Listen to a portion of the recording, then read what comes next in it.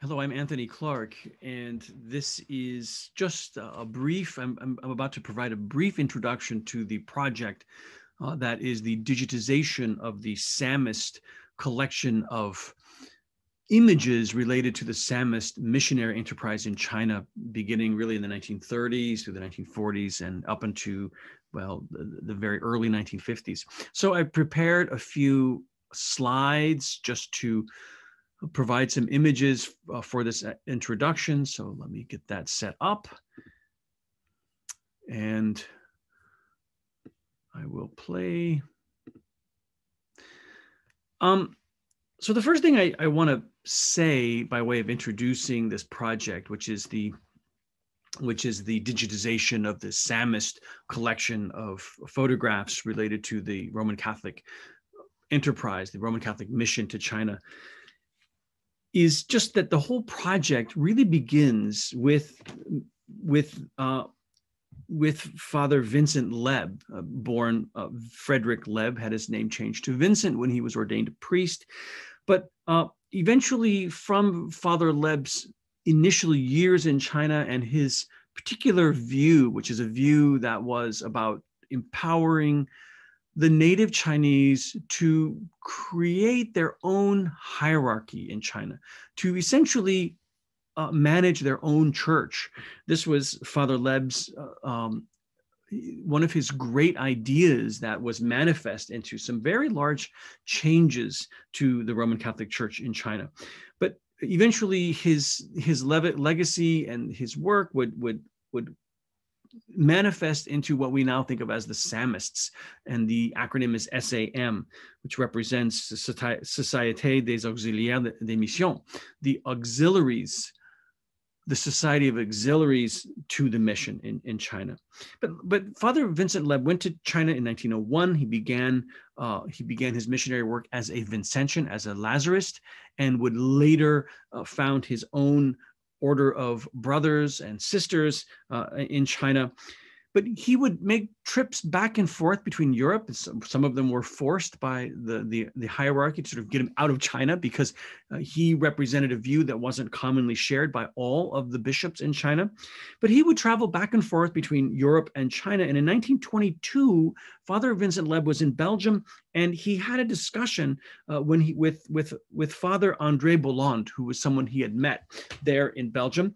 And they discussed a new idea, and that was to form a group of European priests who would go to China. They would train, and they would go to China, and they would serve under Chinese bishops. See, this was an inversion of the views that had been held previously, which was to send European priests to China to essentially run the church, and Europeans were most often selected and consecrated as bishops. Father Vincent Leb and Father André Bolland had an idea that the Europeans should go in service of Chinese bishops. So that was their idea, and that idea really was inaugurated in 1922. And by 1930, a priest by the name of Father Raymond de Jaeger went to China with some others, and this was the initial band, if you want to use that word, of Samists, of these priests who would practice this particular charism to serve Chinese bishops. So the photos in the collection that we digitized in Brussels represent the photographs taken by and collected by Samists in China, largely from the 1930s to the 1940s, mostly 30s and 40s, but certainly even into the early 1950s, as the post-1949 era began a period of Chinese Catholicism and Christianity in general, of really the exile of foreign missionaries. So the images in the collection are images of Father Leb, many, many images of Father Leb, images of Samists, and the order of brothers and sisters that were founded by Father Leb in China. But there are also other images in the collection of, well, China in general, the Bund in Shanghai, for example, some landscape images, images of non-Christian processions, popular religion folk processions in China. There are images of Catholic architecture, both in Chinese style and in the European style, images of Catholic liturgical vestments, liturgical objects such as chalices and patens that were made in the Chinese style, which is something that the Samists were clearly interested in. That is a kind of, in the words that some scholars today use, to acculturate, inculturate, or indigenize the Catholic Christian presence, Catholic Christian aesthetic, even its theology.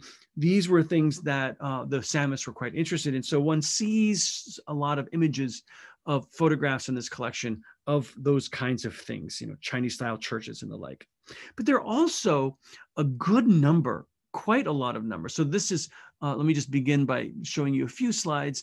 The top right is an image of Father Vincent Leb in his distinctive habit, just to the right shoulder of the Chinese bishop. So this really illustrates this ideal that the Samists would be in support of, the auxiliaries of the Chinese bishops, the Chinese hierarchy. And here you see a Chinese Catholic smoking his pipe, and in the bottom right image in this particular slide is of a woman studying, who would become part of the female enterprise sponsored by Vincent Leb. And then the other thing I wanted to say too is that in this collection you have, as I mentioned, a great number of Chinese Catholic prints. One of the things that was happening in the 1930s, 1940s, even the 1920s in Beijing, especially Furen Daxue, at Furen University, or the Peking Catholic University, as it's also called, was that local Chinese Catholics were creating Catholic art, Christian art, in their own style. So here we see an image of Our Lady with the Madonna, with the infant Jesus, but painted in an almost, well, not in an almost, a very Chinese style, almost as if Mary is a kind of Guanyin looking figure. But the Samist collection has a really excellent collection of Chinese style Christian or Chinese style Catholic art. Well, when we arrived, we had to make some rather important decisions. So the first thing I want to say is that the digitization project really began in 2016 when we were discussing it, but in 2017, we went as a team to Brussels. We met in the Samist building with the archive up above on the 3rd or 4th floor, I can't recall, but we were there in 2017 to digitize the project. And when we arrived in Brussels, we discovered that there were a number of albums. Now, Dr. John Paul Wiest, who was really the director of the project and still is the director of the project because it's ongoing, Dr. John Paul Wiest is really one of the world's, if not the world's, expert in the Samist history, the Samist enterprise in China. And he had gone through the photo albums. And as you see in this particular slide, he had marked the photographs that he thought were the ones that needed to be, specifically the most important ones that needed to be digitized and preserved and marked with metadata. And so what happened then is, once we were there as a team, we looked at these images in these photo albums. We also discovered that there were images all over the building, not just in the archive, and all over the archive in various places.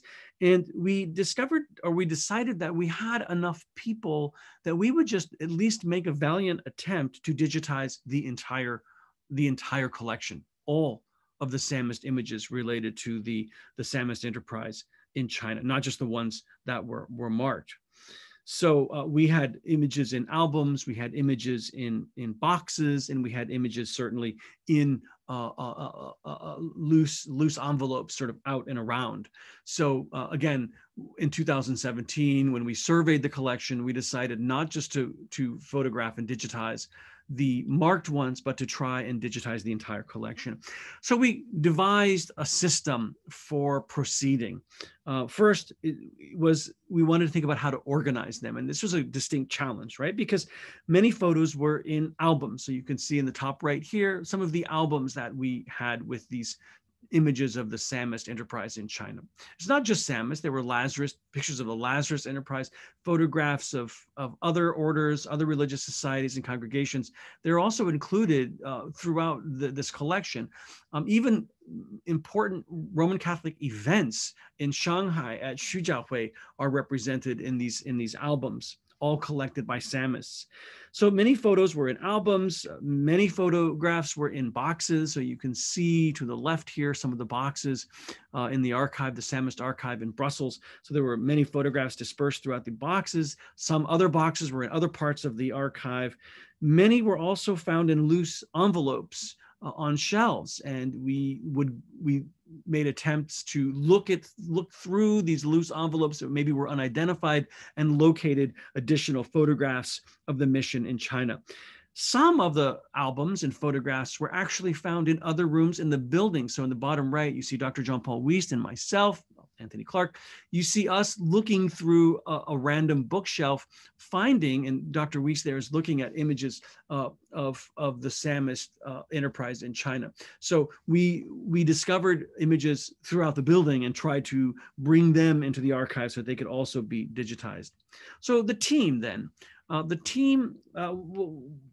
as we worked, we divided our work into sort of separate areas. The photographs that were marked as the most important, we largely or mostly digitized them using a high quality scanner. So you see here in the top right, we had a scanner, and the scanner was used to scan the most important images, at least that we thought that were the most important images, in the highest resolution. So they're very, very large. And you can see here next to the scanner are some of the loose envelopes that had photographs in them that really did later create a problem in how do we organize them into a digital archive, when in the physical archive, they're sort of scattered around. Now, I shouldn't say that the archive was disorganized. I mean, it's better organized than many archives, but certainly as all archives typically have, there are areas that are unprocessed or areas where things have been stored. You can just make additional discoveries. So we scanned what we thought to be the most important ones. On the left, you see Dr. Amanda Clark, my wife, who is setting out a photograph that we would, sort of straighten them out and flatten them and put them on these gray mats with, and all of the images that we scanned and photographed, we scanned them or photographed them with scale rulers beside them, so we knew the size of the photograph. But we photographed because there were several thousand images, and there was no way we could process the entire collection in the few weeks that we were in Brussels. By scanning them. Scanning took a long time. So we did scan all the most important ones, but we photographed the others at high resolution. So they're quite good, but they were photographed. And you see there is Dr. Amanda Clark preparing a photograph to be photographed. Thibaut Coleman was doing the scanning. You see Dr. Jean-Paul Wiest in the back, sort of doing some organizational work. And then in the bottom right, you see Dr. Wiest and myself looking at the images that have been digitized and sort of thinking about, how is the quality, thinking about how we could organize them, how we could preserve them on external hard drives to send back to, or to return with us to the United States. So this was our fundamental process, but we did have quite a good team. And the team, let me go back. The team comprised of several people, myself, Anthony Clark, Dr. Jean-Paul Wiest, his wife, Nylene Jo Wiest, who you see in the left photograph, sort of standing in the back in the green shirt. Dr. Nylene Jo Wiest was there helping with the project. Dr. Amanda Clark was helping with the project. Thibaut Coleman was also helping with the project, who is, in fact, a citizen of Belgium. So it was helpful to have him. He a native speaker of French and Flemish, so and a university student at Whitworth in the United States, where I teach. So he was very helpful in scanning and helping with some of the linguistic issues that we would encounter. But we also did have many visitors. So you see in the bottom right, Professor Thomas Koemans from the University at Leuven, who visited us to talk about the collection. His specialty is architecture. So he is one of the great scholars of ecclesial architecture throughout the world, but one of his main interests is the ecclesial architecture of China. So he came to visit us. We had several others. We had in this image to the left, you see the Bishop Alois Justin, who was the bishop there, really the ultimate authority over this Samist collection. But he visited.